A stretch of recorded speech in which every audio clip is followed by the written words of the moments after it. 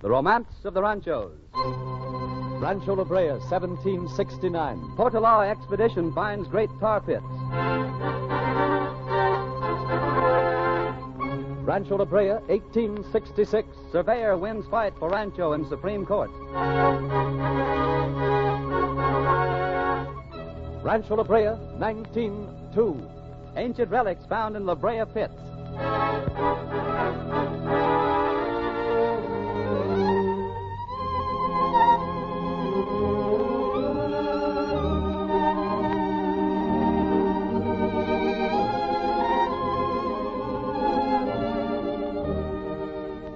The Title Insurance and Trust Company of Los Angeles presents The Romance of the Ranchos, a weekly dramatization of the historic events which make our Southern California so colorful and romantic.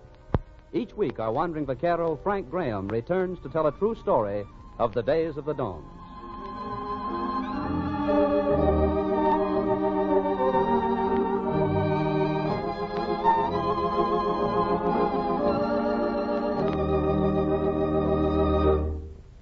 We have been fighting the Japanese for less than 5 months. The Chinese have been fighting them for almost 5 years. America is helping the Chinese government. The American people must help the Chinese people. Send your contribution today to United China Relief, Los Angeles. Title Insurance and Trust Company heartily endorses United China Relief, which will appreciate even a small contribution to aid 2 million war orphans and 50 million refugees in China. And to prevent there ever being 50 million refugees in this country, buy war savings bonds and stamps as often as you can.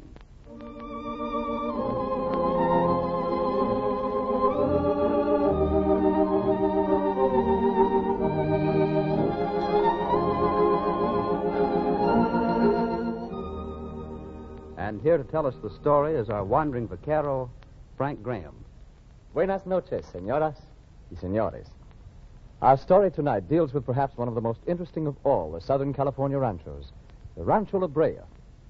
It is interesting not only for the fascinating things revealed there, but for the family who have been most closely identified with it, the Hancock family. This is a story steeped in the romance of the Ranchos.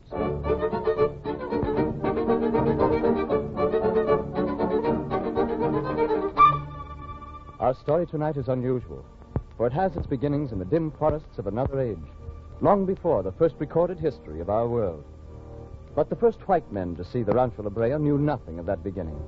They were the soldiers and missionaries of the party headed by Captain Gaspar de Portola, soldier of Spain and explorer extraordinary. He'd set out from Mexico with a small party for the purpose of finding suitable sites for the establishment of missions in the wilderness of Alta California. And as they journeyed through the valleys of Southern California, marveling at all its wonders, they stopped to camp at a spring in a broad, marshy valley. And no sooner had they dismounted from their horses than... Caramba, Madre de Dios. There it is again. Hola, hombres. It's all right. It's finished. It was just a little one. No need to worry. Capitan, let us not stay in this land any longer. We can help. I don't like this. Every few minutes, the very ground begins to heave so and Pedro, so. calm yourself. They are just little earthquakes. They can do no harm. Maybe no, maybe see. There's so many of them. See, but they are little. They can do no harm. But soon there may be a big one and the earth may open up and swallow us whole. Pedro, you are dreaming. Stop thinking of such things. Nothing is going to happen. I'm not so sure. No, neither are the men. They do not like it. They say this is a bad land. Just because of a few little shakes. They say there must be something here that causes it. Volcanoes or something. Perhaps there are some in the mountains, but that need not worry us here, for we are far from the mountains. See, but... Now, Pedro, come. You must forget such fears. You are neglecting the preparations for our camp. See, I had almost forgotten. Come, bring your water pail. We shall go down and look over the springs. See, very well. Make the camp ready, hombres. We will bring water. Now, Pedro, come. And forget the earthquake. See.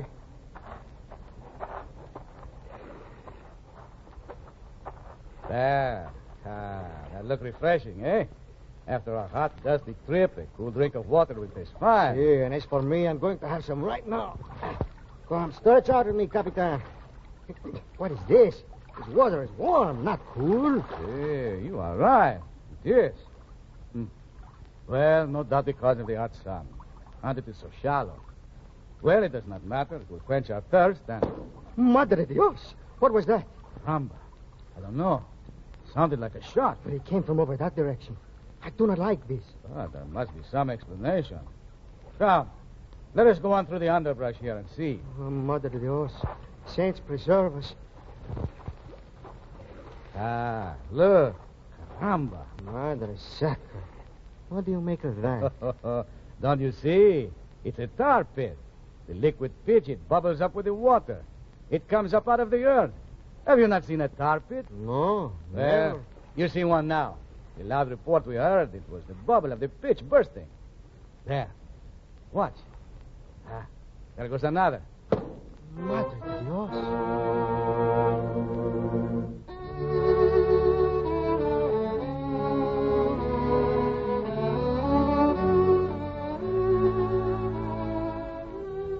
Those loud reports of the bursting Brea, or pitch bubbles, were heard for many years, echoing across the plains.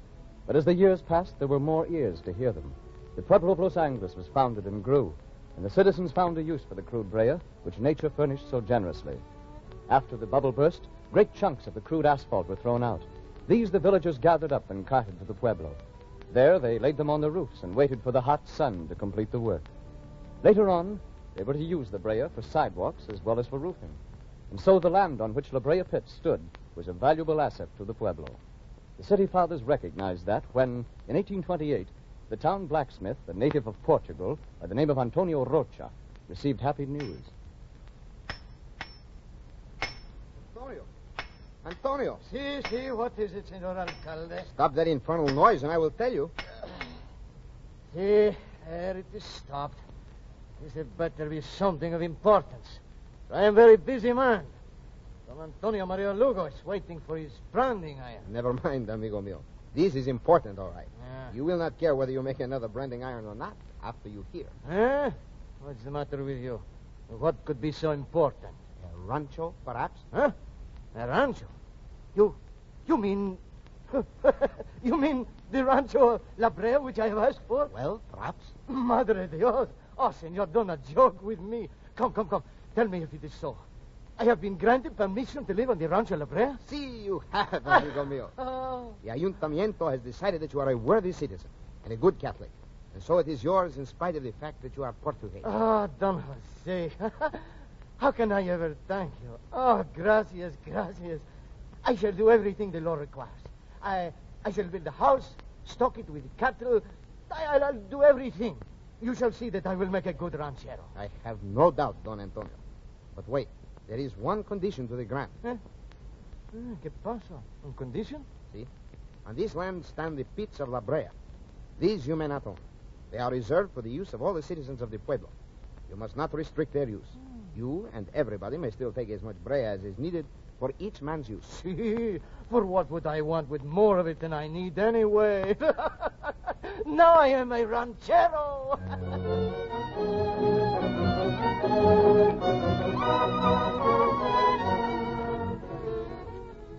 When the ranch was first granted to Rocha, the valuable tar pits were reserved as communal property.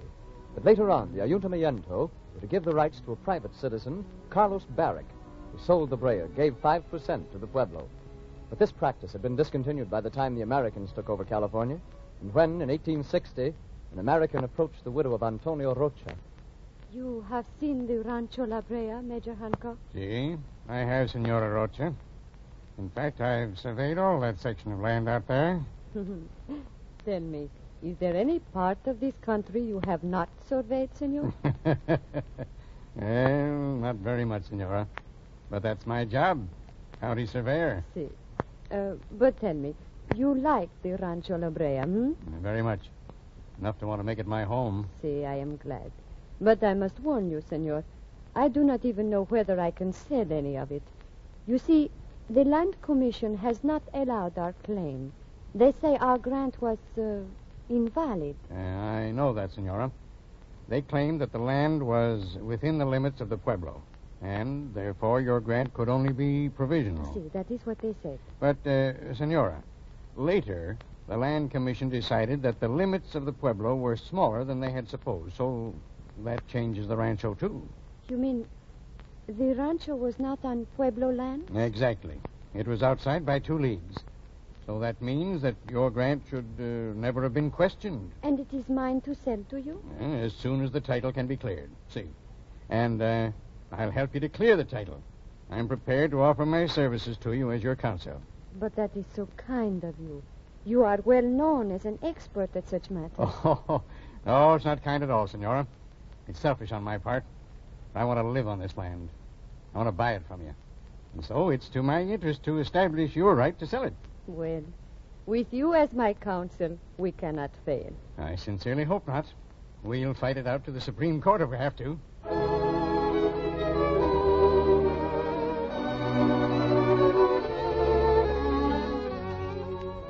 And Major Henry Hancock did have to fight the case to the Supreme Court to establish the Rocha claim to Rancho Brea. Major Hancock pleaded the case himself in the district court, but when the Supreme Court brought it up, the famous surveyor had to turn the case over to his friend, Senator Cornelius Cole, who appeared before the High Court in Washington. And for his services in upholding the claim, Cole received a reward from Major Hancock, who now owned the Rancho. Well, there she is, Major. What, Senator? Whoa there, whoa, whoa. You mean this is the property you want? Yep, that's it. From that line of trees up to the mountain. Yeah, but, Senator, you ought to know better than that. I give you your choice of land on the whole ranch, and you pick out some of the most useless land on the property. Well, why useless? Because almost any other part of the ranch is more fertile. Better farming land, better grazing land. What about better land for a town? A town? Oh, now, Senator, what are you thinking of? I'm thinking this land might make a good spot for a new town. And you're going to start it? Maybe. Might start a little town called Coal Grove. That's my vanity coming to the fore. Senator, I won't let you do it. Why, you can make money on the land you buy, not throw it down a rat hole. Now, wait a minute, Major. Our agreement was, if I handled the case before the Supreme Court, you'd give me a 10th part of this rancho. That part to be of my own choosing. Yeah? Well, this is the part I choose. And what I do with it was not in the agreement. So I guess you'll have to let me be foolish and found Coal Grove.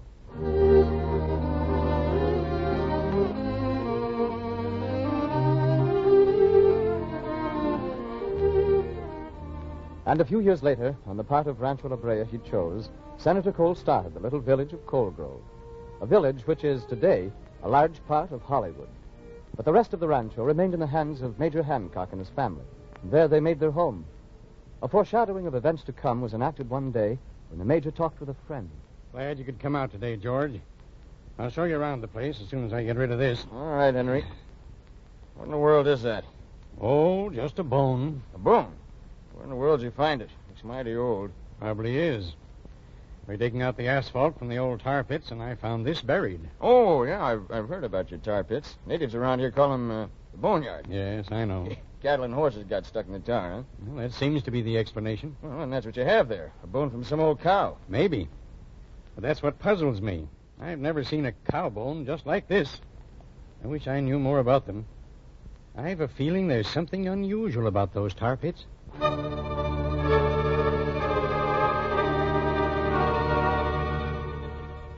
And although Henry Hancock was right, he didn't live to find out just how unusual his tar pits were, nor did he live to witness another great discovery on his Rancho Brea. His widow was living on the land when, in 1901, she received a visitor. See, madam, the oil company that I represent has discovered oil east of here, toward town. We're pretty sure that we'll find it out here, too. So I've taken the liberty of poking around your land. That's quite all right, sir. Have you found anything interesting? Very interesting. For instance, those old tar pits are definite proof that there is oil on this land, and lots of it. The old tar pits? Why, there's tar there and asphalt. But oil, too? Yes. Because you see, madam, that tar and asphalt is actually crude oil, or much the same thing. Tar and asphalt are byproducts of oil. Then you mean there actually is oil on this land? Millions of barrels. A well can be sunk almost anywhere on this ranch and bring up oil. Unless I miss my guess, your ranch will be a forest of oil derricks before long. But oil is valuable, isn't it? Valuable? Well, that's not the word for it, Mrs. Hancock. You're going to be a very wealthy woman.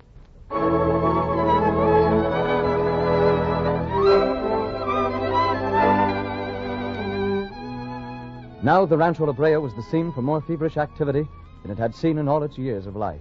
Squads of men worked over the grounds. Here, there, and everywhere, gaunt wooden scaffolding stretched toward the California sky. But after several unsuccessful attempts, Mrs. Hancock herself financed a well. And one day... What's that? Sounds like... Yeah, come on. There she is. Look at it. It's your well. They brought her in. You mean that shower of black water? Black water? Mrs. Hancock, that's oil. Oil, they've struck it.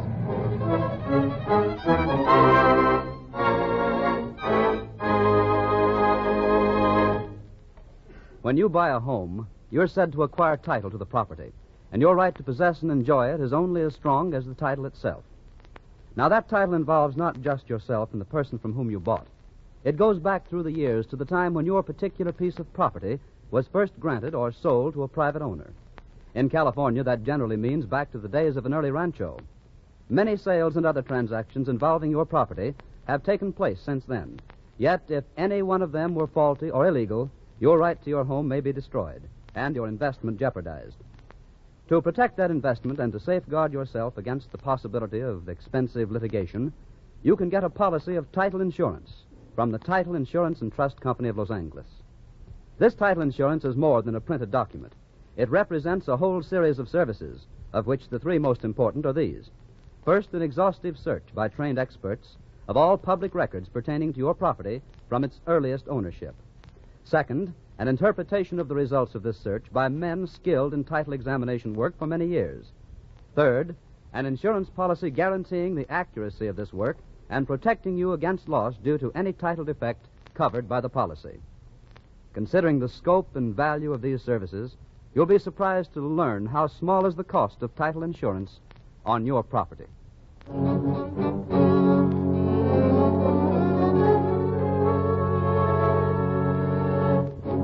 With the discovery of oil on Rancho La Brea, the modern development of that area began. Now the oil derricks have given way to the smart homes and apartments of present-day Hollywood and the Wilshire district. But now, let's go back through the years and learn the secret of Rancho La Brea. A secret we have hinted at. A secret which makes it the most fascinating of all the early ranchos. A secret which was kept for 50,000 years and revealed only 40 years ago. In 1902 it was. And in that year, Professor W.W. Orcutt of the Union Oil Company's Geological Department was conducting an investigation at the tar pits. You know, Phillips, this is immensely interesting. Surely, sir. It was bound to be to an oil man. No, it's more than oil that interests me. What do you mean, sir? I'm speaking strictly as a geologist now, Phillips. There's some exciting indications around these pits. Promises of historic discoveries. Oh. Well, I suppose you geologists can find lots of old fossils and things of that sort all around here. Not like this. Take those bones the workmen dug up. Oh, those old things. What are you going to learn from a pile of old cattle bones? Never mind. Come on. Let's take a look. Oh, all right. You're the boss. But it's all pretty silly if you ask me. All right. Now, we'll see how silly it is. And here's the latest pile. I haven't looked them over yet, but let's see what we find right now. Anybody who's lived around Los Angeles for more than 6 months can tell you what you'll find. A bunch of old cattle bones. This probably was a watering place back in the old days, and the cattle got stuck in the tar like quicksand. So? All right. Now, here's a bone. Obviously not a rib or a vertebrae, so it must be a leg joint. Obviously. But I'll stand it up. Now, did you ever see a cow with a leg that big? Let alone one bone of the leg? Well, no. I hadn't noticed that before. Yeah. But maybe they were bigger in those days. They were, but they weren't called cattle. In fact, they weren't called anything. No? Why not? Because there wasn't anybody here to call them anything. Doctor, what are you talking about? I'll explain. You see this? Mm-hmm. Funny-looking bone. Yeah. Looks like a small elephant's tusk almost. You're nearer right than you think. It's a tusk or tooth, all right, but not of an elephant. Oh, I understand now. It's a walrus tusk. What you mean is that this land was all underwater. No, that's not what I mean. Although it may have been at one time. Nor is this a walrus tusk. This is the saber of a saber-toothed tiger. Oh, yes, I've heard of them. Lived some time ago, didn't they? Some time ago, my friend, the saber-toothed tiger hasn't lived for a good many thousand years. You mean these are really fossils of these prehistoric animals? Not fossils, Phillips. This is even more important than that. These are real bones preserved in oil, just as we'd preserve them in alcohol. These are actual bones of the saber-toothed tiger and the giant mastodon that lived on this land over 50,000 years ago.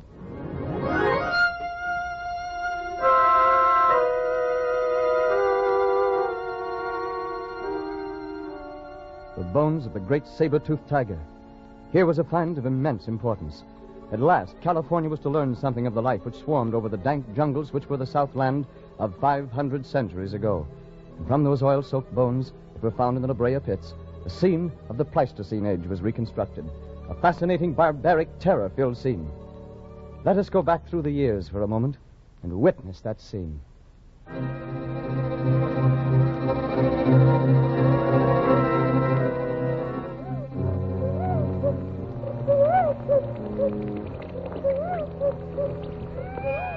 The mists of the time brush away. And now I see a great pool, submerged in a heavy arch of dense green foliage. A shimmering pool of tepid water, a few feet deep.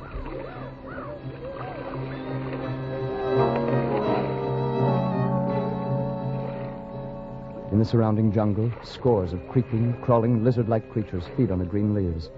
From limb to limb of the giant plants leap others, equipped with bat-like wings. Everywhere there is life, slithering and squirming through the mud and heat.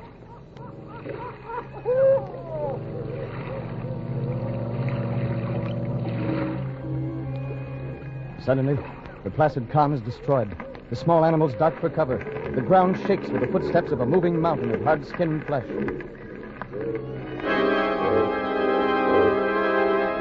Over the curtain of green leaves appears a great head with blinking red eyes searching for the waterhole.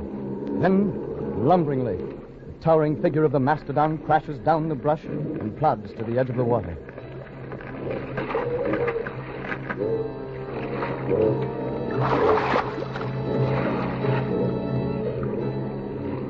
Slowly, the huge animal drinks from the tepid water.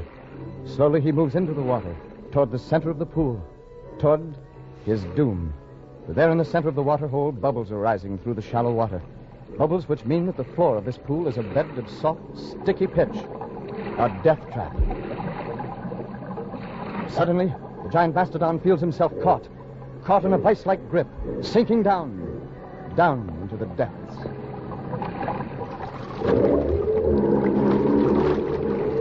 In spite of his desperate efforts, the treacherous pitch sucks him down. Attracted by his cries, the jungle comes alive again. Suddenly, across the valley, thunders a terrible cry. Chilling, awe-striking roar of the saber-toothed tiger, the bloodthirsty king of the jungle. Like a streak, the yellow monster with his great saber-like tusks bare races through the underbrush to the pool, and with one flying leap, pounces on the back of the dying animal. Savagely, the tiger tears at the tough flesh.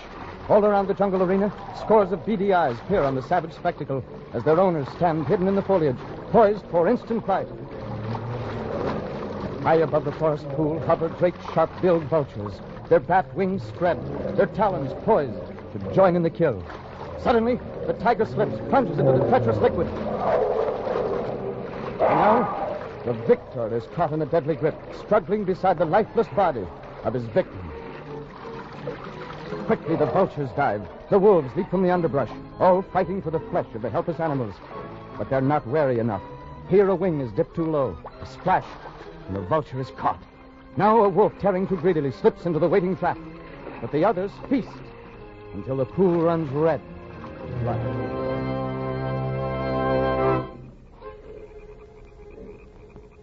The sun sinks low. The evening shadows creep over the weird scene. The great twisted masses of lifeless flesh and bone sink down into the dark depth, down out of sight. In the hardening tissues of the earth, they find a final resting place, a resting place to be undisturbed for 500 centuries. And now the primeval forest is quiet, except for the perpetual bubble of the La Brea pits.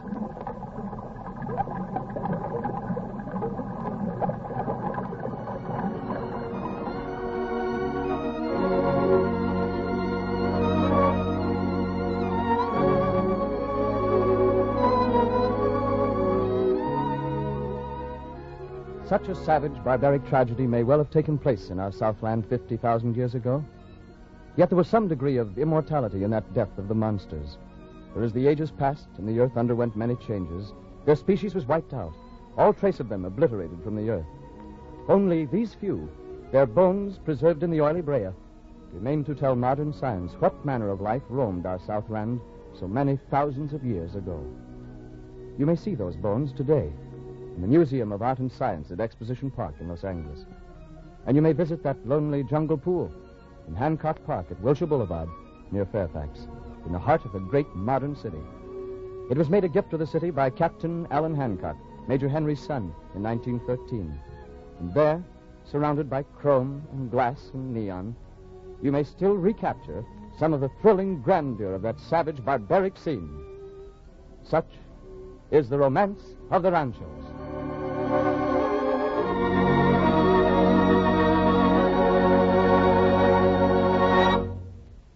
Frank Graham will be back in a moment to tell you about next week's story.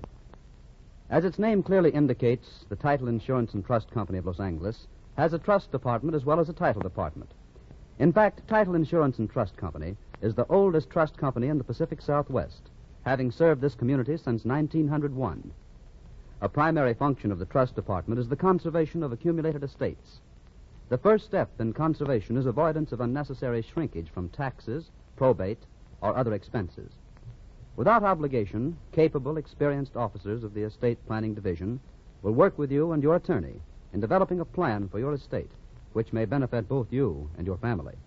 You're invited to write or call for information about this and other important services available to you at Title Insurance and Trust Company.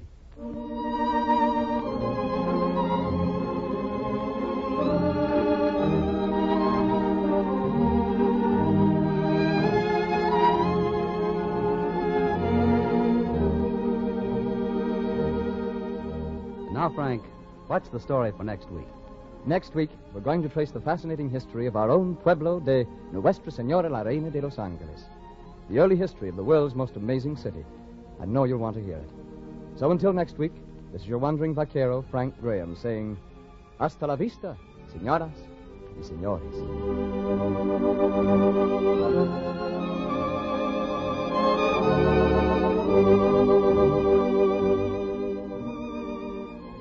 The Romance of the Ranchos, a presentation of the Title Insurance and Trust Company of Los Angeles, featuring Frank Graham as the wandering vaquero, is dramatized by John Dunkel and produced by Ted Bliss, with special music arranged by Gaylord Carter.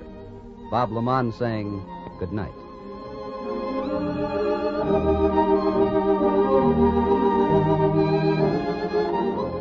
This is the Columbia Broadcasting System.